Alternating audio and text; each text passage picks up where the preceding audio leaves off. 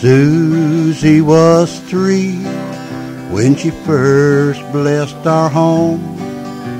We loved her as much as a child of our own, but her tiny legs were all twisted and frail. It was never meant for Susie to be well.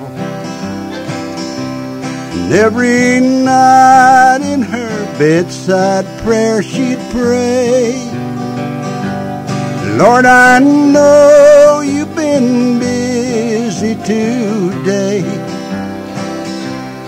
but if you get some time, then please, pretty please, could I have some slippers with wings? She loved to watch the kids in the playground nearby. They'd call out her name, she would wave and say hi, but her tiny teardrops would leave the window stained. But it was never like our Susie to complain.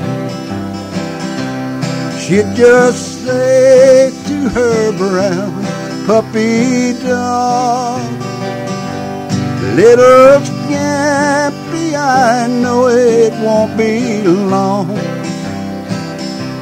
till I can run and play tag with my friends. God's sending me some pretty slippers with wings. Susie turned 4, but by now she was weak. Pain, it took its toll, and the color left her cheeks. Christmas Eve came, and we prayed beside her bed. Now I can still hear the last words that she said. Mommy, Mommy, there's a man dressed in white.